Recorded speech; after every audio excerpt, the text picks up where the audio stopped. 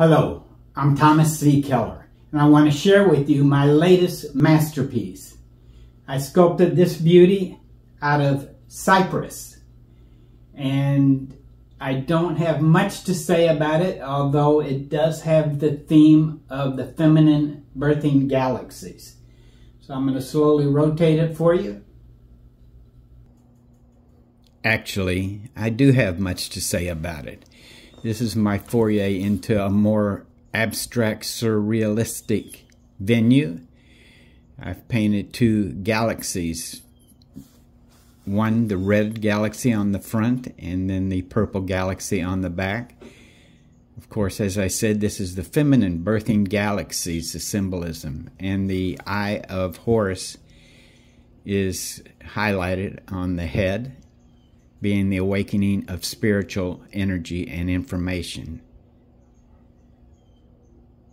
This beauty is available at thomasckellerart.com.